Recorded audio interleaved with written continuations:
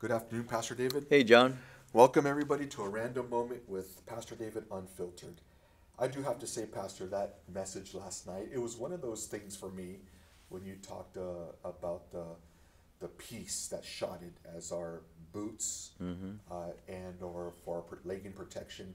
And it was one of those things for me where I've sat through movies before where they were so enticing to me that 2 hours goes by and I was like 20 minutes, and it was something like that for me with with your message last night. I wish it was that way with everybody else, John. But I even talked to my wife. She's like, it happened so fast, and it was just one of those studies that was very applicable to our own lives.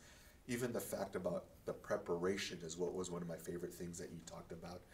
And so I'm excited about as we're going more into the armor of God the next few weeks. And church family, I do want to invite you, if you haven't been out to see that study, come on Wednesday nights. Matter of fact, I think this Wednesday we'll be taking communion. And so it's a great study. If you haven't had a chance to watch it, you can actually go back to our Facebook page or YouTube to watch it as you've been doing a study on the armor of God. And it ties in with your study coming up. As you've been sharing out of Mark chapter 13, this week you'll be in verses 14 to 23. And you've been, for the last couple of weeks, or including this week, teaching us about the tribulation. And that's something I want to just speak a little bit about today. As I was going through your notes, I was noticing that, as you've been sharing with us, as one of the essentials of Calvary Chapel, that the rapture will happen before the tribulation. And you taught that last week and gave scriptures. And again, it was eye-opening, Pastor, to see what's going to be taking place in the tribulation, as you've done a study in Revelation chapter 6 to 19. It describes it. But this is going to be a time like no before. I don't think people really truly understand or grasp how traumatic or how crazy it's going to be during this time. And I think there's a lackadaisical, because they don't understand this, there's not a great understanding of the tribulation.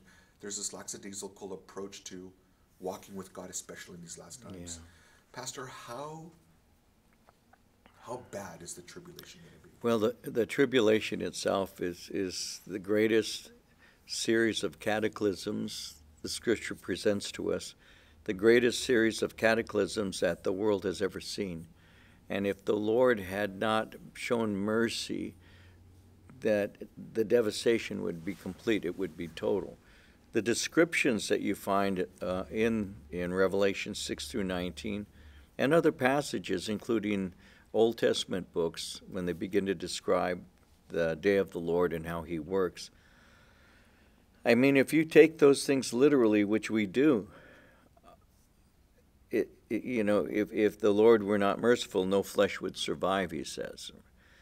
And so in Revelation chapters 6 through 19, you see a series of escalating judgments that begin with the trumpet judgments and conclude with the bowl judgments, the seal judgments, trumpet judgments, and conclude with the bowl judgments. And the bowl judgments seem to be judgments that occur in a much more rapid pace. The others are escalating and all, but you begin to see the intensity of it as it's magnified and all to the very end. And so, the seas are turned into blood, the water sources are blood, the sun is scorching people, they're gnawing their tongues in pain. The description is very, very graphic, and yet in the midst of all of that, they refuse to repent, and they continue in their sinful ways, which is, I believe, really revelatory of how deeply depraved human nature truly is. I mean, the fact that they are being treated in such a way, and they curse the God who's bringing this rather than repenting, just demonstrates the great deception, that will be transpiring during that time.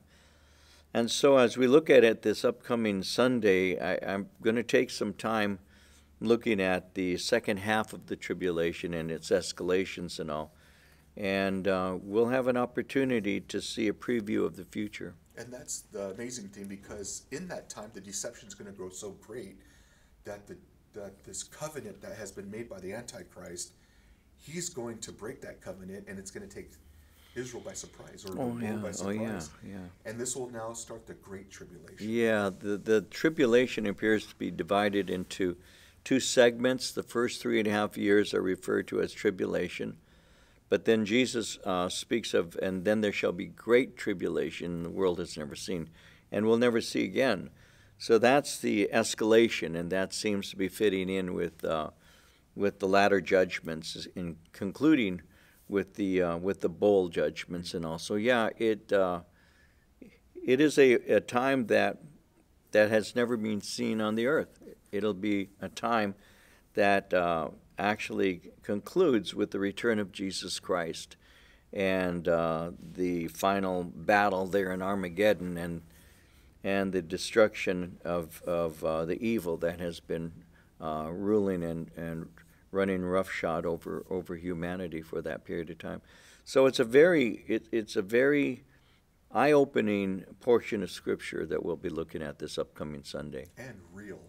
Well, it's there have been people attempting over the years to illustrate it, with books and paintings and movies, but the reality of it is much more stark than anything I think I could portray with words. Just the idea of mankind being devastated in progressive waves, and multiple thousands of people dying throughout the time. I didn't even really do a full synopsis of it. I just concentrate on just a certain portion of it. But when we went through the book of Revelation a while back, when you begin to see the judgment of fourths and thirds and Earth's population being destroyed, it gives you an idea of how thorough the cleansing and purging and judgment will be. The God that we worship, many people look at him simply from one of his facets or one of his revelations of himself. So we see him as a God of mercy. And yet the Bible speaks also that he is a God of judgment, a God of wrath. And that's a picture that we don't really see portrayed very often, especially in today's church, where because people don't have a healthy fear of God, many don't, John. That's what lends itself to some of the petty debates that we first world Christians have. Oh, is it okay to drink? Is it okay to do this or to do that? It's like, where's the line drawn so that I can continue being carnal and still get into heaven? Rather than hating sin, departing from evil, and turning to Christ and making a difference. And I think people need to really think that through, that God is not a God who is, he's not kidding when he says these things are going to happen. I'm going to pour my wrath out on a Christ-rejecting world.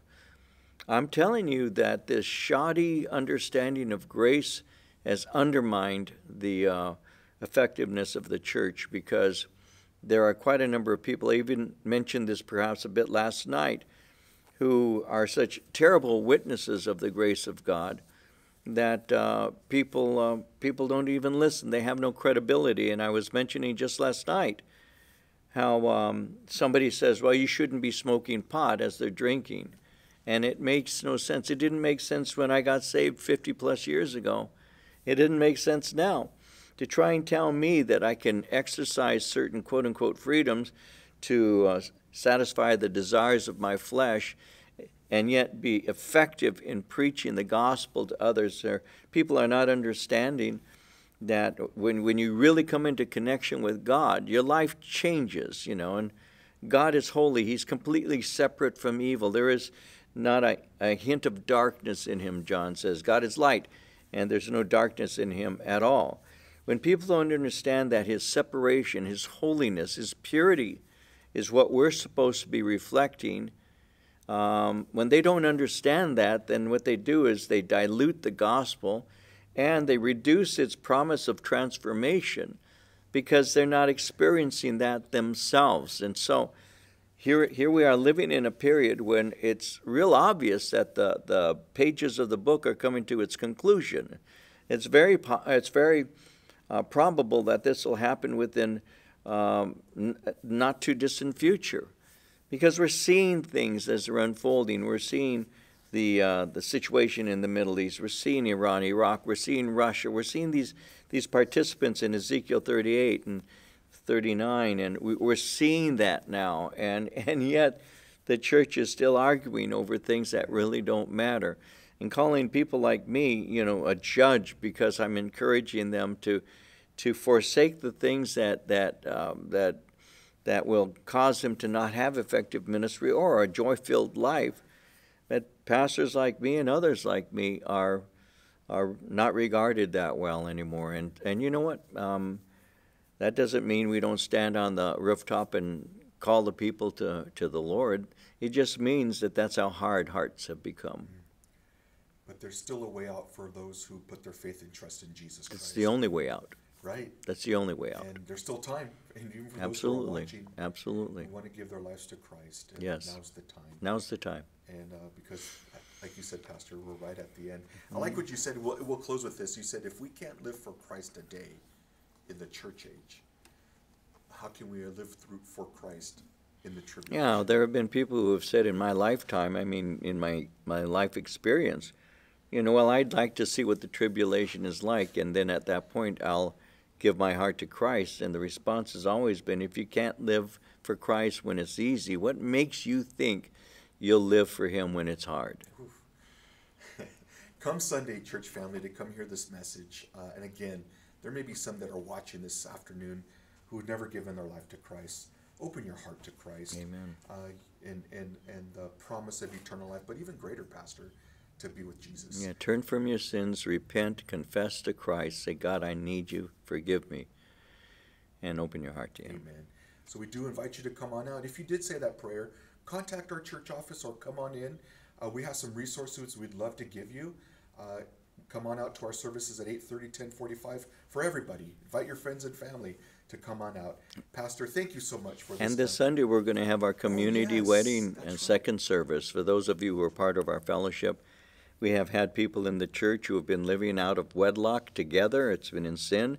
They've repented, and we're going to perform a ceremony for several of them this Yes. upcoming Sunday after second service. It'll be great. So come check that out. A demonstration of God's amazing grace. His grace. Thank you, Pastor. Thank you guys for tuning in, and God bless you.